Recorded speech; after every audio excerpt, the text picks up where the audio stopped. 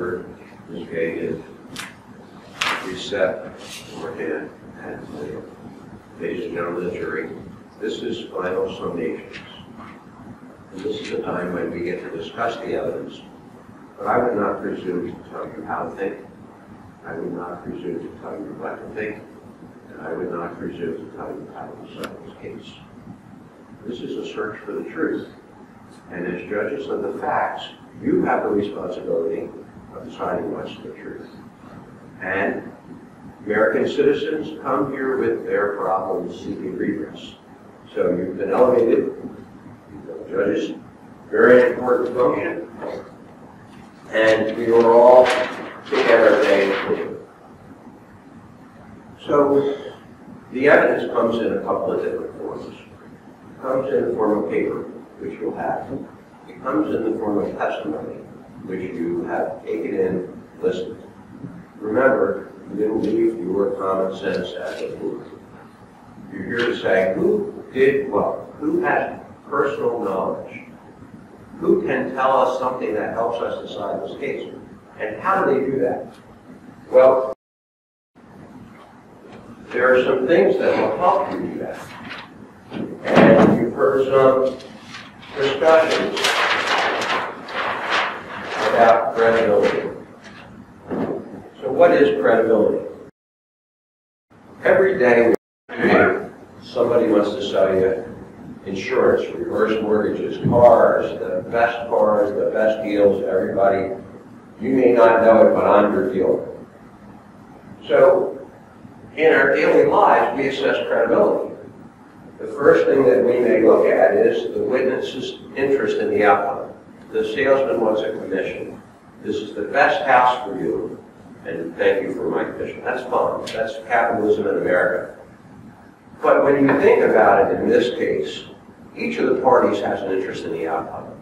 And that may influence their testimony, and you're allowed to use that to decide credibility.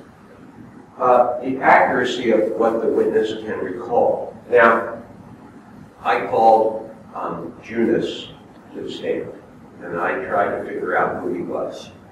I asked him questions designed to help you figure out who he was. So we know he's a pretty gifted young man. In high school, he forms an LLC and begins a trucking company. Doesn't have a driver's license. Doesn't. So, 2013, I think he said he was a junior. He has an associate's. He's going to go to Burlington College next year. Gets his CDL in 2014, has one truck. He works 2016 as a truck driver for American Asphalt for 11 months.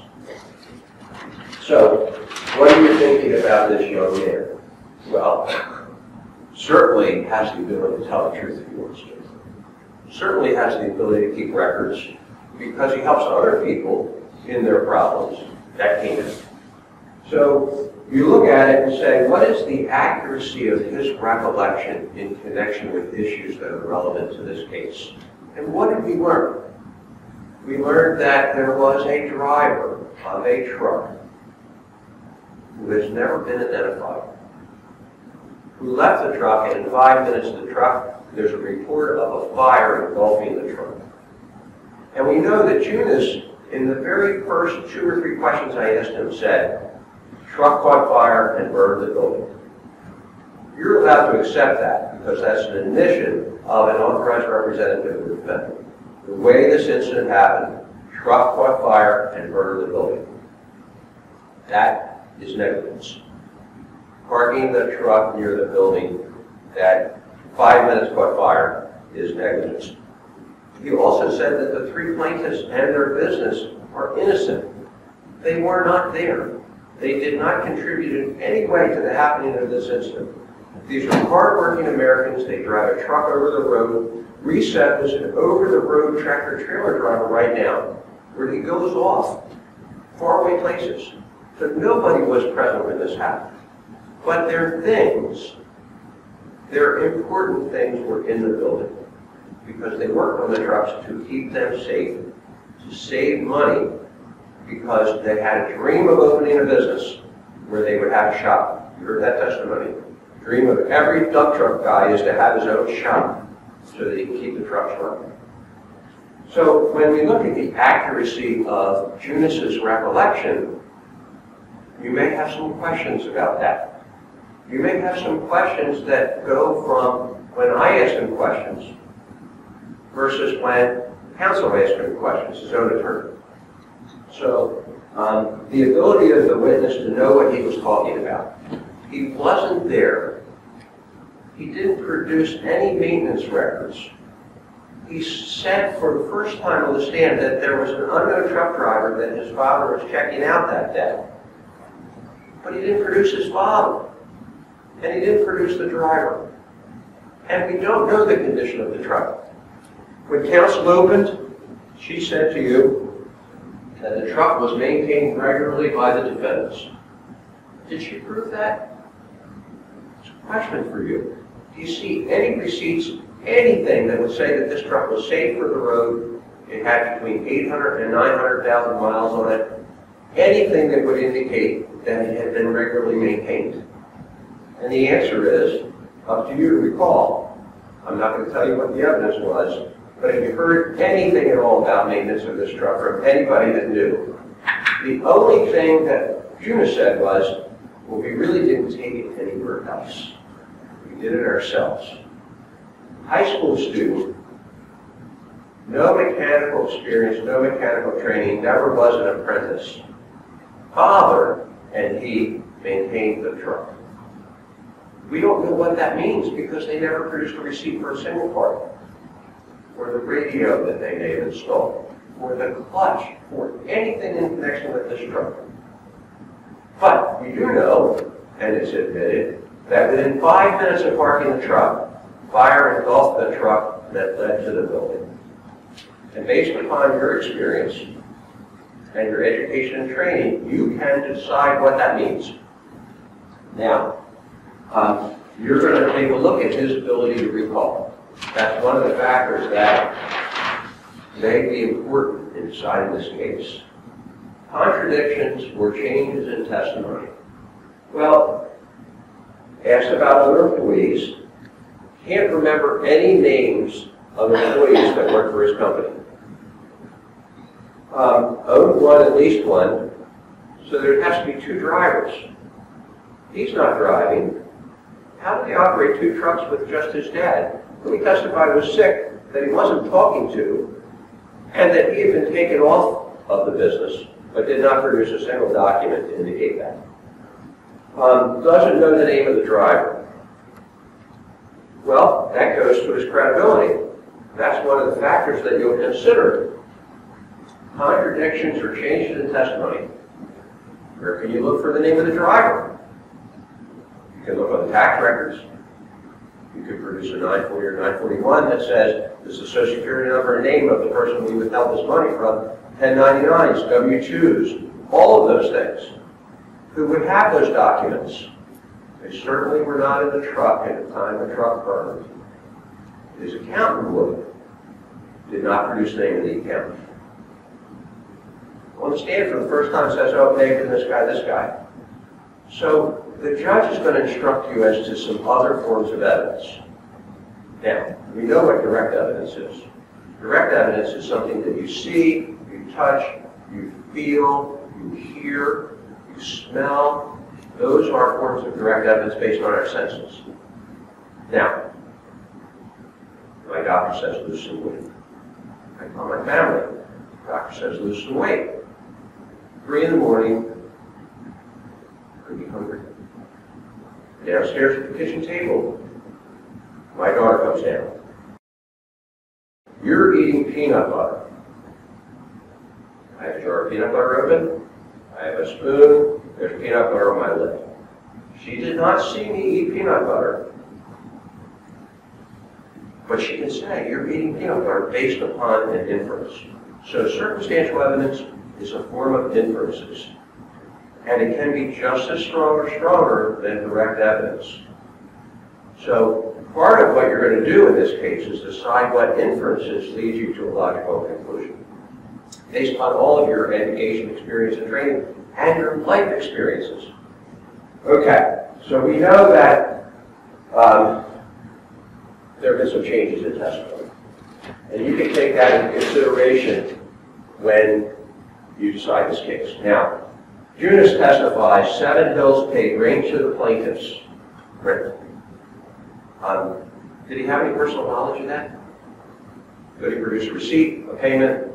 Anybody that made the deal? His father. Was he produced as a witness? And the answer is no. And the judge is going to advise you as to a concept called adverse inferences. Adverse inferences will be part of a jury instruction. And by the way, anything that I say that contradicts what the judge says, she's in charge. She tells me what the law is. If I get it wrong, I apologize. And the facts, anything I say about the facts, it's your recollection that controls, because you're the judges of the facts.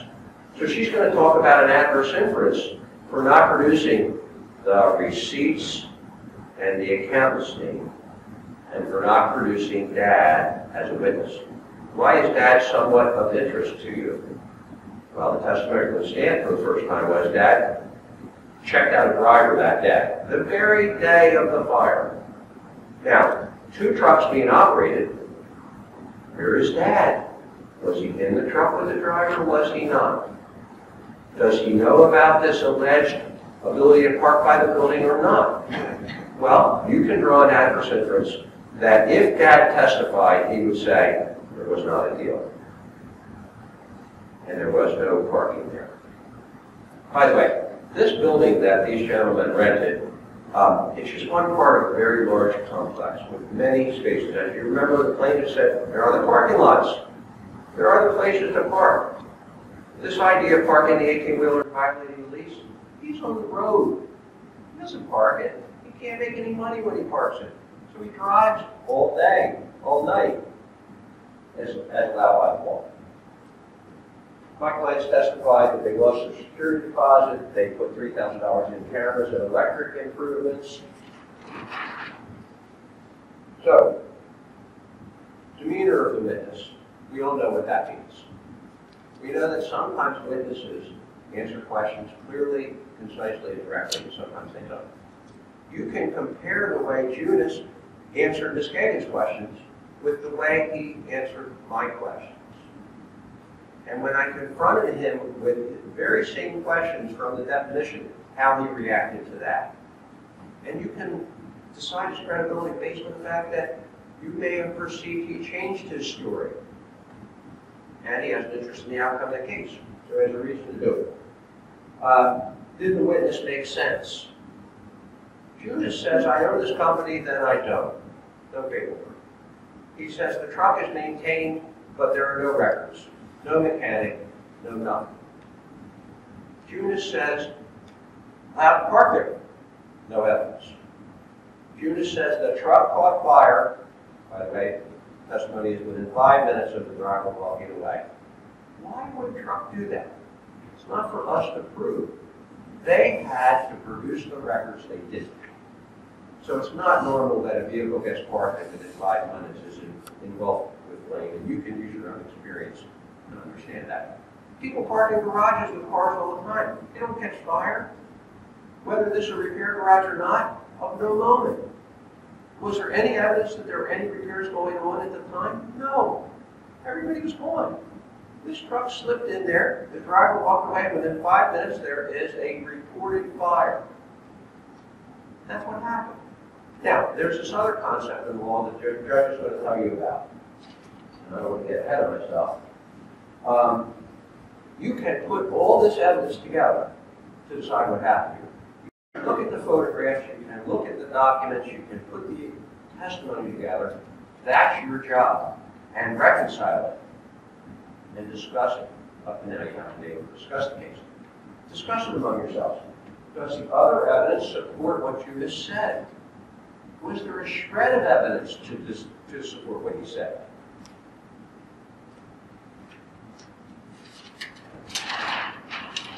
Now, one of the jury instructions that you're likely to hear is false in one, false in all. And basically the concept is, if someone is willing to lie to you from the stand, you now have a decision to make. So, if a witness deliberately lied, you can reject all or part of his testimony. You can say it was a mistake. You can use that to weigh the testimony. And that's really what's going on here. Because every case involves credibility. We were talking a little bit about adverse inference. Okay. So we have this question. What happened that day? Who would you logically want to hear from? You want to hear from Dad, owner, who supposedly was involved with this truck that day. Contrast that with the deposition testimony that you heard regarding the owner's failure to be working. So you also want to hear from the driver. Was the truck overheated? Did he leave the truck running when he walked away?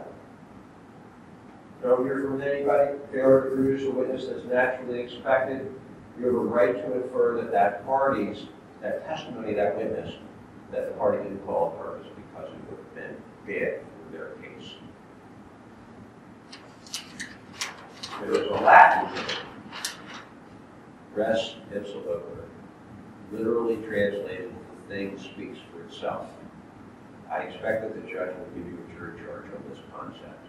Res ipsa loquitur is a concept in negligence where the happening describes the negligence.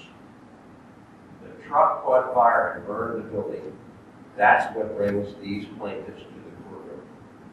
So technically the thing speaks for itself. Understand that the truck was removed within an hour, not because my client said, get it out of here. The guy that owned the whole property, this is from Eunice, said, get it out of here. So the evidence is gone. The logbooks, Eunice said, burned in the fire. The receipts wouldn't be kept in the truck. They have taxes to file. They want to use them as deductions. They can have to be with the account, but they weren't produced. So this concept is a permissive inference from the mere happening of the incident. And it shifts the burden away from the plaintiffs. So we have the burden of proof. We have to prove by preponderance of the evidence that something happened that caused us damages. Our position is the fire in the truck burned the building and caused us damages. That's simple.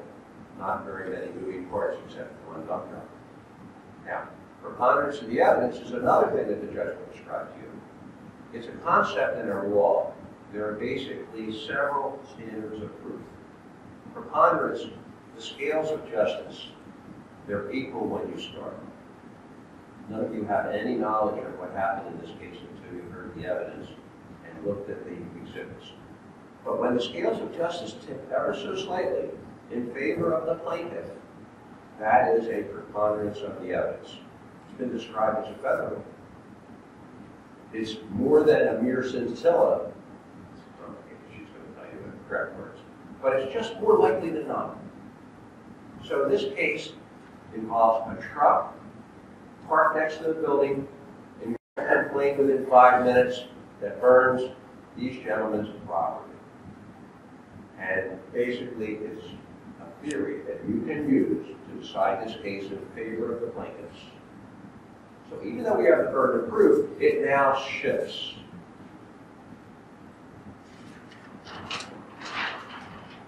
I talk about preponderance. It's just slightly greater weight on the scales of justice. It's not reasonable doubt. In a criminal trial, that's where the scales of justice dramatically change. So here are some thoughts. Seven Hills Transportation. They owned the truck. They had exclusive control of the truck. They had a driver who parked the truck. The driver walked away within 5 minutes. It's a health complaint. So you may determine that they had exclusive control of the instrumentality that caused the loss here. The incident, suggested by the plaintiff's view, would not have happened if they had used reasonable care. Reasonable care is not leaving the truck in a way that would cause it to catch fire. No one knows. Was it running? Was it overheated? Was something burned up on it? A brake blocked? Something that caused it to end up burning almost immediately. And finally, the other part of this is whether or not the plaintiffs did anything to cause this. So is there any evidence that you've heard at all that suggests the plaintiff did anything These three gentlemen were not present to cause this fire. There's no evidence at all. Nothing, certainly by a preponderance, but there's no evidence at all. There's no evidence of anything inside the building doing anything except that the truck caught fire and was so close to the building that it spread. So, based on those concepts, you're going to be taking the case back to the group. Now, we can't create records. We can't produce records that the defendants say they don't have. We can't produce evidence when the truck is gone, salvaged, taken apart, and junked. This claim didn't even come to fruition for months and years afterwards. And the reason it came forward is because nothing could be decided without you. The pictures are given to you so that you get an idea of the location, that you get an idea of the property that was involved, and the damages that the plaintiff suffered. The answers to interrogatories, you know, are sworn statements. Plaintiff stands by their statements. It says in that one interrogatory, he had been told not to park there. Well, the landlord made him remove the truck that day. No one said that any of these three gentlemen told him not to park there. They just leased the property. The answers to interrogatories say he was told not to park there, and no one ever asked them who made that statement. Now, this is the damages part of the case. Exhibit 2. It's a handwritten list by these gentlemen that says this is what's inside to the best of our ability. How do they come up with numbers for the value? Well, they could look on the internet. They could go back through their records. They could go to the car dealer and say, what are 4 brand new wheels and tires worth? The invoice that's dated afterwards, they didn't buy them. They valued them because they wanted their claims to be adjusted. So this is a reconciliation. It goes by the same rules of credibility. They put down everything they thought they had. Now, why would someone keep parts in a building where they do maintenance? Well, if you need a light bulb, you go over the shelf and you get a light bulb. When you use that one up, you go buy another box. Hoses, belts, tires, brakes, wheels, all the things that you need to run various trucks. Their goal was to eventually have an operating shop, but they had to support themselves. They had to work, and they did that. And they used this property whenever they could. So when you look at this, understand that this is based upon their best recollection. They came up with what they thought. And here's an interesting part of it. It says total $28,270.38. And then they subtract $2,000. They said, actually, Recep testified, guy wanted that. It was damaged in the fire, but we got $2,000 for it. So we added that back in and subtracted that off our damages. You can use that to determine credibility, honesty, truthfulness. They could have said the whole jack was destroyed. They didn't. They said, we salvaged that one, and we got $2 grand, and we're giving them a credit for it. The lease.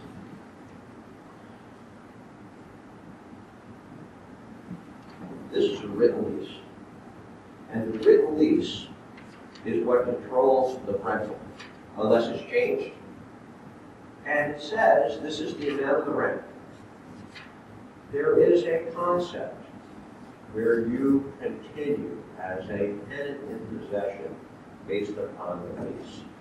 And you heard Recep testify.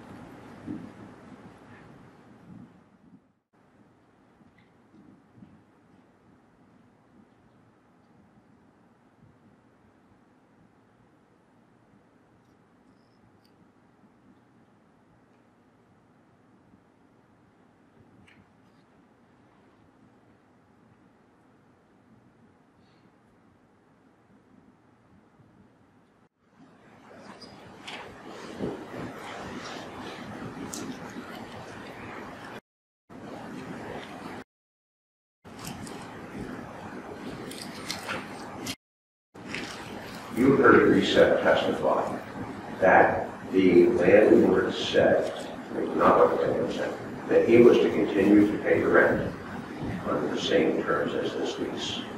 And you can determine what that means and whether or not that's a change to the lease or an oral lease or a continuation of the lease. Certainly the plaintiffs had every right to that property. Now, Exhibit 4, which you'll have, you've already seen, are answers to interrogatories. Number 4 says, state the names and addresses of all persons who have knowledge of any facts related to the case. Who is one of those people? The truck driver, father of units, mechanic, accountant, all people with knowledge, all people that have not been called. Here's the answer.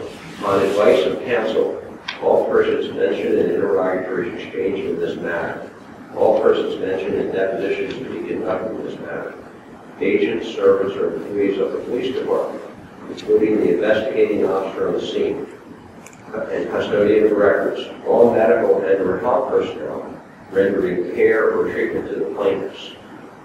No plaintiff person will be here. Expert witnesses to be named in the near future. No expert witnesses here. All other persons whose identities shall be revealed during the course of continued discovery and at the time of trial. And the answer is no witnesses. Not even Eunice. So you can take all of those things into consideration in deciding this case. And the facts are as you find them. But the bottom line is, this fire in the truck was admitted to have caused a fire in the building by Eunice.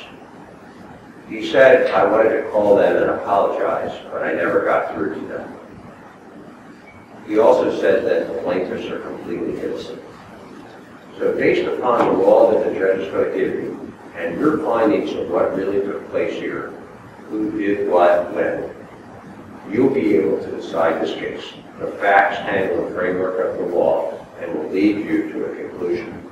Now, very serious, this is a significant case for my 3 clients plus their company because this fire was devastating to them. Very significant to the defendant too, because he has an interest in this case as well. Every one of them appreciates what you're doing. Every one of them thanks you for your verdict, which will be true and correct and fair under all the facts of this case. We can't ask for anything more. The Constitution guarantees that, and we appreciate the fact that you are agreeing to lend us your life experience to help us resolve this case. Thank you very much.